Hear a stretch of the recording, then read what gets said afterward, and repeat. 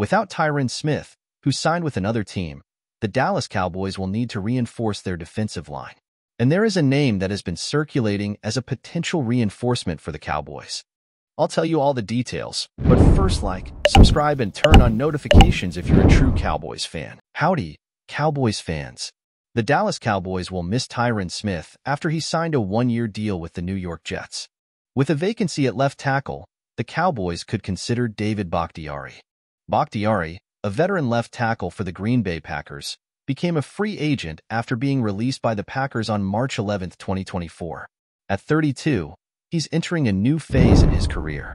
Injuries have raised questions about Bakhtiari's future, but reports suggest he's working hard to return to the field. Despite a knee injury that ended his 2023 season early, he's determined to make a comeback. Throughout his career, Bakhtiari has been a reliable presence on the field, starting in 131 games and playing in all of them.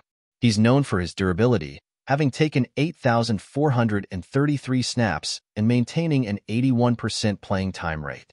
Given his experience and connection with Cowboys head coach Mike McCarthy from their time together in Green Bay, Bakhtiari could be a valuable addition to bolster Dallas' offensive line, provided he can regain his health. Let's chat about it, Cowboys Nation. Join us as we explore this potential move. What do you have to say about this, Cowboys fan? Please leave your opinions in the comments below. Also, subscribe, and turn on notifications. This is Dallas Cowboys Today. See you in the next update.